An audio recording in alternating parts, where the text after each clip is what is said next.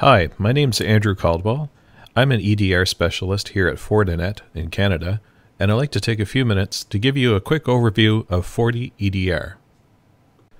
What you're looking at right now is the management console. This solution can be cloud hosted, and for our Canadian customers, it is residing in Canada, or it can be installed on premise, or you could have it in your own cloud or in a hybrid situation. All features the same. Exact same look and feel, whether in the cloud or on premise. The extremely lightweight agent is installed on either Windows, Macintosh, or Linux endpoints. As you're looking at right now on this Windows 10 machine, the collector agent consumes approximately 60 megabytes of hard disk space, and in terms of memory, averages between 70 to 100 megabytes of RAM, give or take. This makes it one of the lightest EDR agents on the market today. From a protection point of view, what makes this solution truly unique is in the security policies. We'll have a look here, and you're going to see the 4 default policies that are included with FortiEDR. FortiEDR came through the acquisition of Ensilo last year. Ensilo had 4 to 5 different patents for kernel-based protection on the endpoint. This is significant. What this means is that there's kernel visibility into all processes, all applications running, every single disk read-write, every single memory read-write, every single network access, every single registry access, etc. All processes are being interrogated through this patented method. If you consider other endpoint solutions, to get kernel visibility, what often is done is to take their DLLs and inject around commonly exploited processes. And while that method does work, what the challenge is that you can't do it to every single process because performance is an issue and or the DLL may interfere with that process. With kernel-based inspection, you're actually able to see absolutely every single running process, and that's what makes this solution truly unique. And that's also why this will run extremely well in an online environment as well as in a completely isolated offline environment. As there's no signatures, there's no IOC feed that's mandatory for protection. So let's see some of this in action. Let's start with the simplest of use cases, and that is malware being written to the disk. I have a zip file which I'll unzip which contains some commonly known malware families.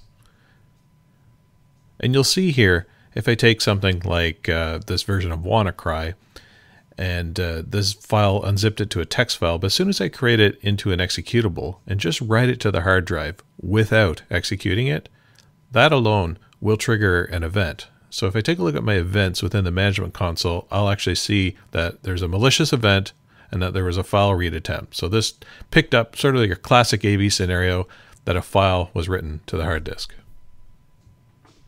Now let's take it up a notch, and I'm actually going to turn off the execution prevention policy. Basically, I'm saying turn off all next generation AV features that do whatever they're going to do to stop the execution of a malicious file. I'm going to turn that off. I'm going to rely on the kernel hooks of the other policies. So now, if I go back here and try to run my WannaCry file, we'll actually see that in the task manager, it's now running.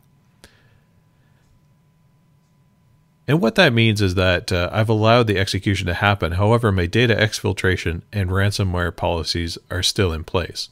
So let's execute a few different things here. I'm going to take another malware. I'm going to run that in the background.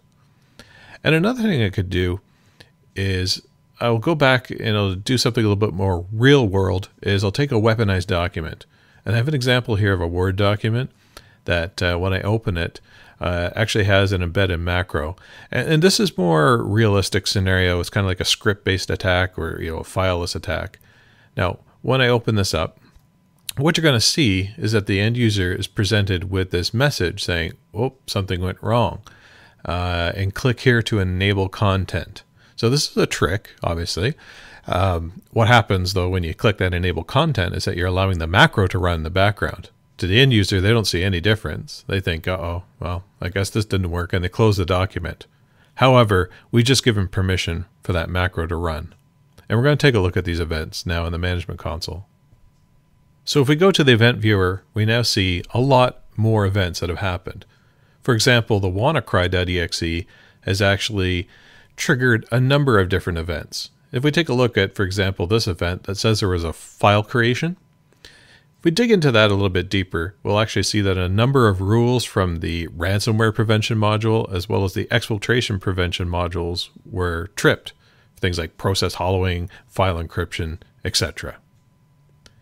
And if I dig into the deeper forensic details of this event, I can see that, in fact, when this process ran, one of the things that this thread did is it tried to drop a file, readme.bitmap, which in fact for this particular malware is the ransom node it was trying to drop to the hard drive, saying that your endpoint has been encrypted.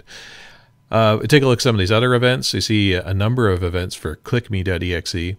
And I want you to take a look at this particular one that says that it tried to access the services.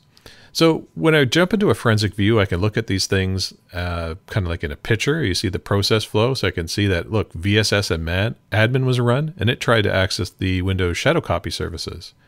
Additionally, instead of looking at it as a picture, I can what we call our stacks view, and I can see how every process executed. So vssadmin.exe was the last process that run, but take a look at the command line here.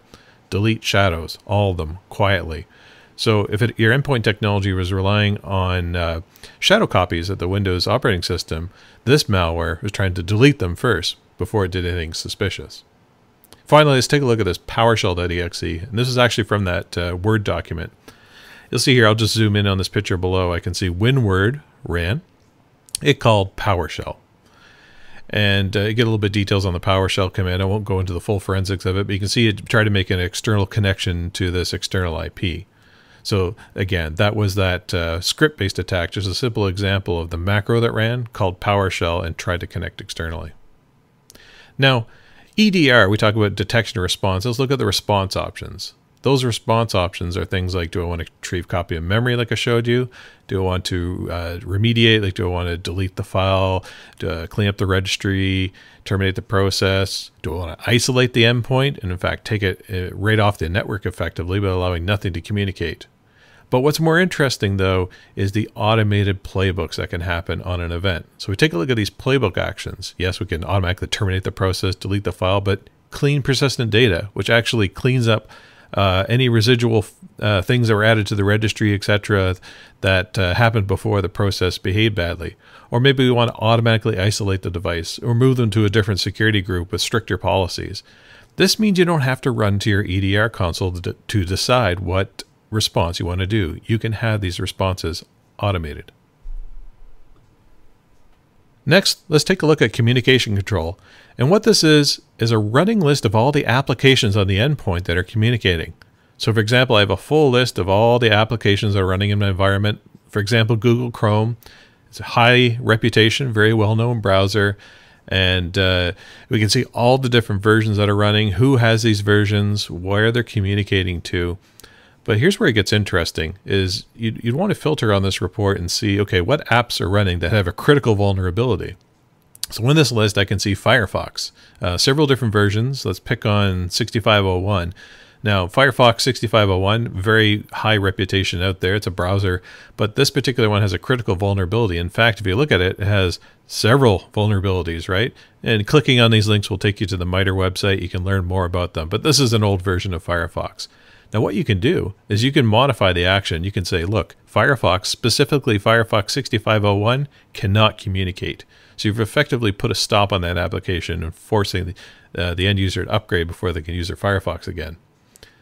What's also new in FortiEDR is the discovery of not only unmanaged endpoints, but also IoT devices. So we can see in your network what IoT devices are there. For example, you can see I have some iPhones in my home network.